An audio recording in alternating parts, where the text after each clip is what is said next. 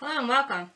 Today we're back with a brand new product from Cricut. Yes, another one. This time it's Cricut iron-on designs. So the iron-on designs come in a huge variety of patterns and designs.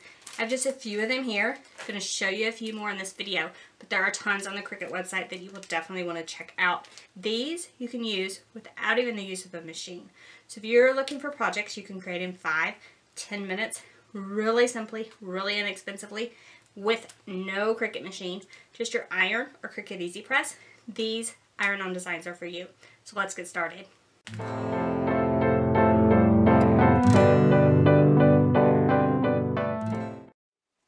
So here we're going to put the iron-on designs onto wood. I have my Cricut Easy Press heating up. Now, the time and temperature on the Easy Press is going to depend on your surface as well as your material. So you'll want to look it up on the Cricut website and look up iron-on designs as well as wood. At the time of this video, they had not developed specific settings for the wood, so I kind of looked at the settings for the other materials and came up with one of my own. This is a very rustic wood piece. It's a log slice, which I love. If you are at all into rustic decor, this is definitely something to consider. Now, what I want to do is balance this up, and that'll be my bottom. So that means this is the bottom, and I want to orient my design accordingly. Now, the iron-on designs are completely ready to use.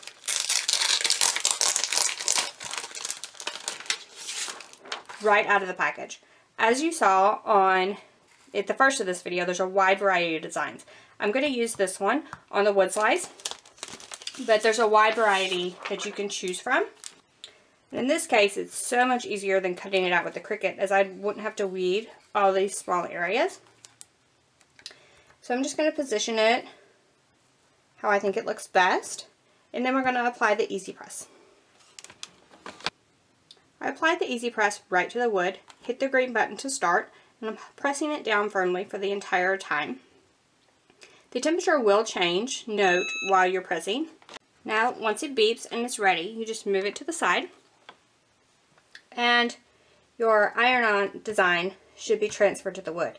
Now, the iron-on designs are a cold peel, so you want to let this cool completely before you actually peel back the liner sheet.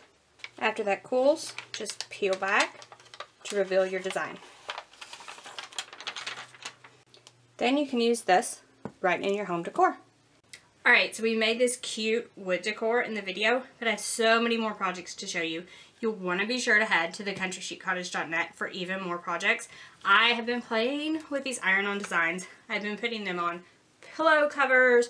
I've been playing with burlap and the iron-on designs. I've been playing with paper and the iron-on, and even a tote bag. So many possibilities with the Cricut iron-on designs.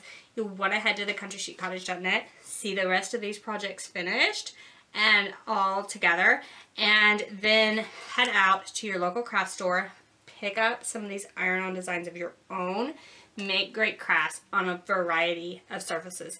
Thank y'all so much for joining me today. Be sure to give a thumbs up and subscribe if you don't want to miss anything Cricut or anything crafty.